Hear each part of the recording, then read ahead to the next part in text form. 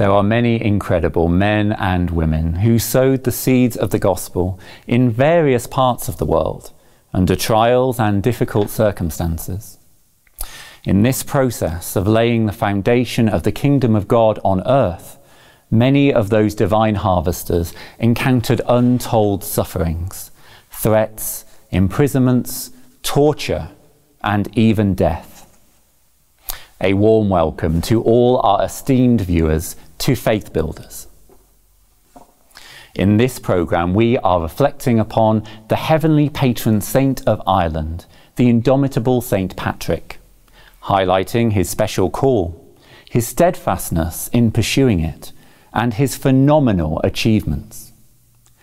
Patrick's triumphant entry into Ireland with the Word of God in the 5th century changed the course of the history and destiny of the nation.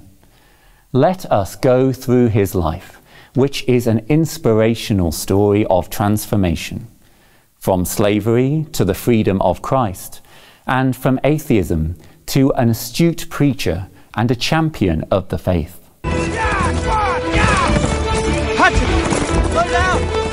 Patrick was born in a well-to-do, aristocratic Christian family in Britain in 386 AD. He grew up surrounded by comforts and luxuries. His father, Calpurnius, was a deacon, and his grandfather, Petitus, a priest. As a young man, Patrick was greatly influenced by rationalistic and atheistic thoughts. He also became part of a cult which had renounced faith and continued to question Christian teachings. This led him to idol worship and associated rituals in total opposition to the Christian faith he was born into. While he was living this way of life, England was attacked by an army sent by the King of Ireland, Niall. They captured many, including Patrick, and took them to Ireland as prisoners.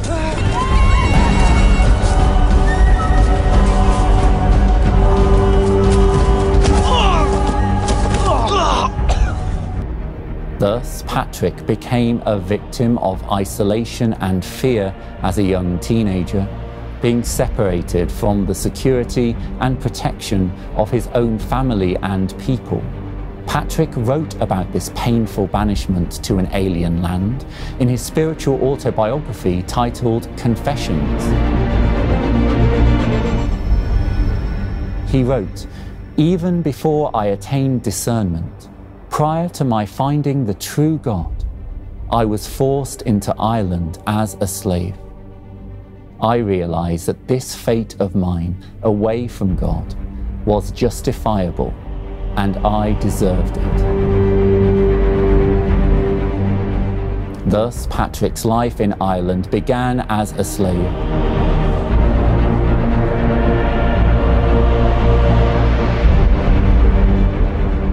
He was auctioned at the slave market. A magician called Milico, who was also the head of the Delaradia clan in the north of Ireland, purchased Patrick.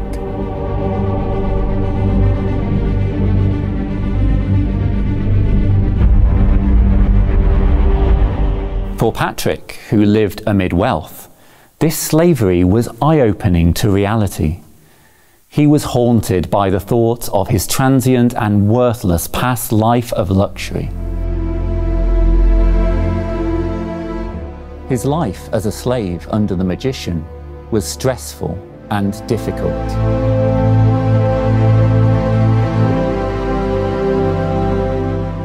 Hunger and thirst were alien to him previously, but here food and drink was scarce for him. During this time, the Spirit of God ignited Patrick's inner self to meditate on God's immense love and magnificence. He began to feel great repentance of his turbulent past, where, under the trappings of wealth and social status, he lived in total denial of the boundless love and the mercy of the Heavenly Father.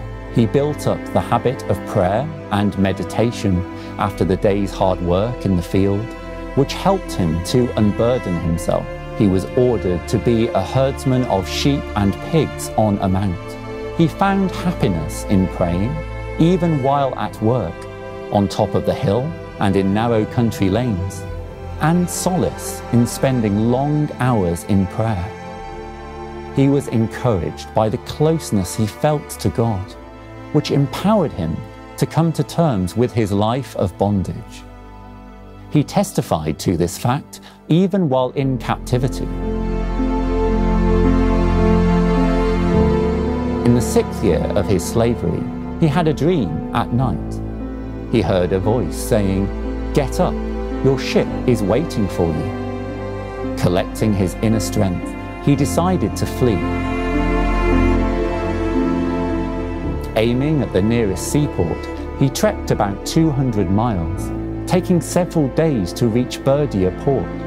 He located the ship to Britain, but was denied entry. Yet he relied on prayer to good effect, strongly believing in the divine message. Then the captain changed his mind and allowed Patrick to board the ship. Patrick received a princely welcome from his nearest and dearest, but he did not allow the celebrations to go overboard and distract him from his personal bond with God. His heart was craving to share his experience of God with others. After spending years in slavery, he hurried to get home as soon as he docked in Britain. He received a cheerful welcome at home, but he never wanted to go back to his old ways. He had a strong sense of feeling that God was molding him for a great calling. About this time, Patrick had a vision of the people of Ireland, where he heard a voice saying,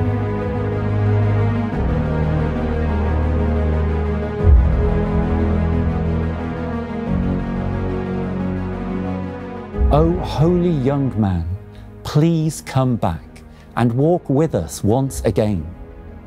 This led Patrick to realize that his call was to return to Ireland as a missionary. As an essential preparation, he decided to become a priest.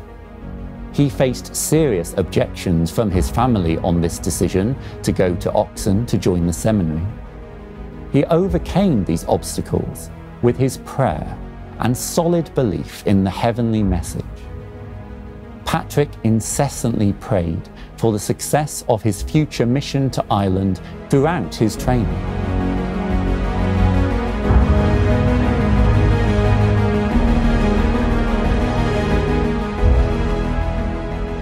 Once ordained as a priest, after 12 years of study, Patrick waited for an opportunity to go back to Ireland.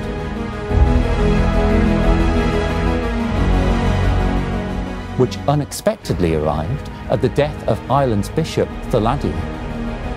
To his utter dismay, Patrick was appointed as the next bishop.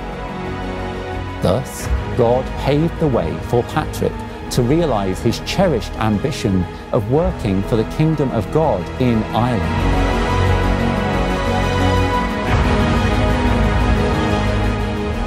In total submission to the divine will, revealed to him over the years, Patrick, along with his followers, reached the Irish shores in 432 AD. The very place he ran away from, where he was a slave under human captivity a few years ago.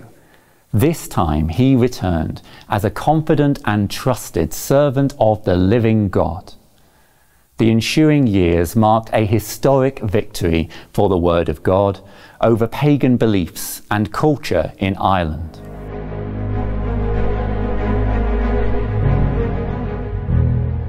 Ireland was a very attractive place with its natural beauty.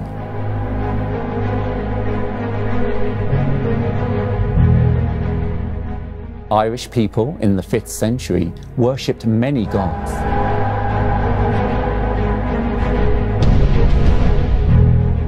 Patrick was sent as the apostle of heaven to this people who practiced many inhuman rituals, including human sacrifice to please their gods.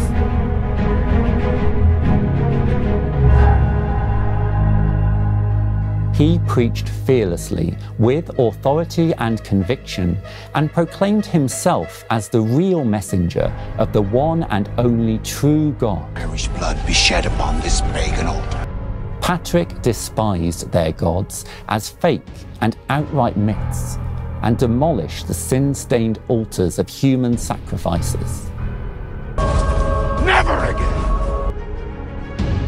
Patrick's fame as a powerful evangelist and personal witness of God spread far and wide. The local chiefs and religious bigots took offense to his popularity.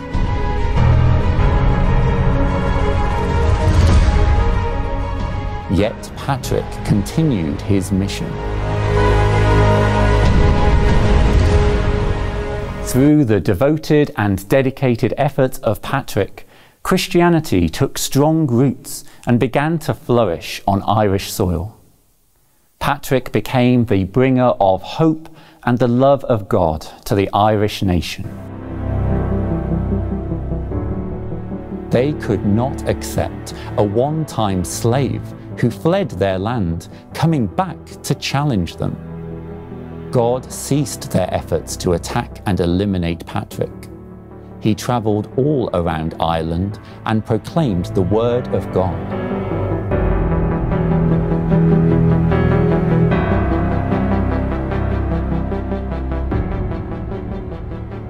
Once, on the 25th of March, when the Irish people were celebrating their new year,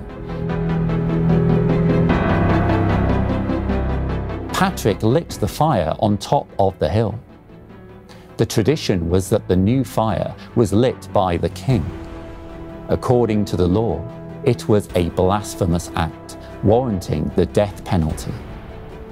Patrick defended himself by saying that, on our sacred feast of Easter, falling on the same day, he could not restrain himself, but had to proclaim Christ as the light of the world.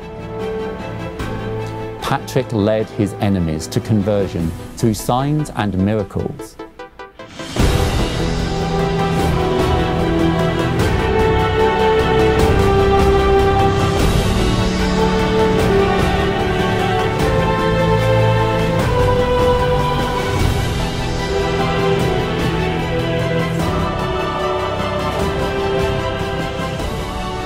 He was called to the king's palace, and the guards decided to ambush Patrick on his way. But God helped Patrick to transform himself and his companions temporarily into a flock of wild deer. The agents pounced upon them, only to see a deer with a fawn roaming across the field. There were many further attempts on Patrick's life, but none of them succeeded. He proclaimed the word of God in the palace as well.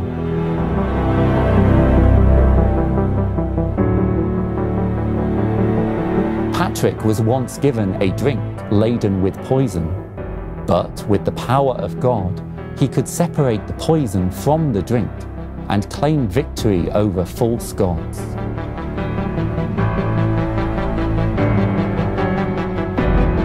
History testifies that while the king's magician Lusitamy made snowfall, Patrick melted the snow with the sign of the cross to save the crops.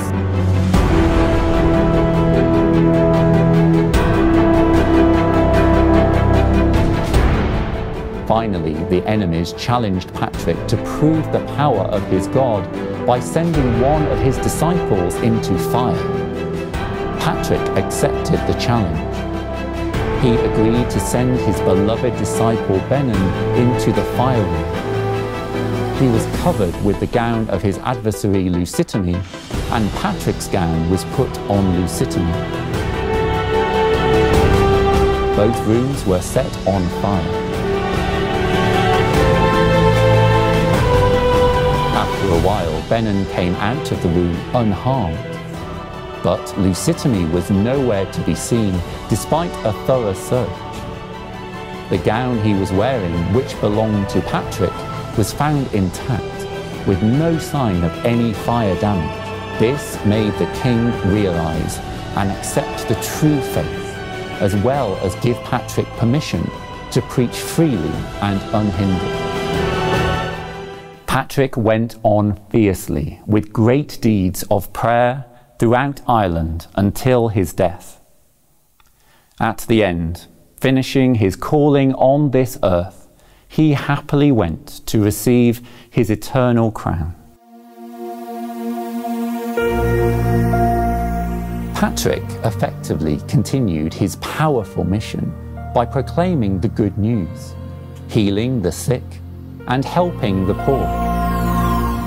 God endowed Patrick with an extraordinary gift of teaching to impart the basics of faith to ordinary people in very simple ways that led to mass conversions.